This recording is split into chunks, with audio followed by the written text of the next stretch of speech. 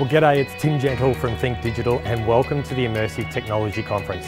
I'm in a pair of AR wearables and I can see some digital content right in front of me. This conference is all about investing in things like VR, AR and MR. We've got the gathering of the RDCs and we're all putting up a hand saying, how can this technology help increase productivity, education, marketing and so forth in the agriculture sector?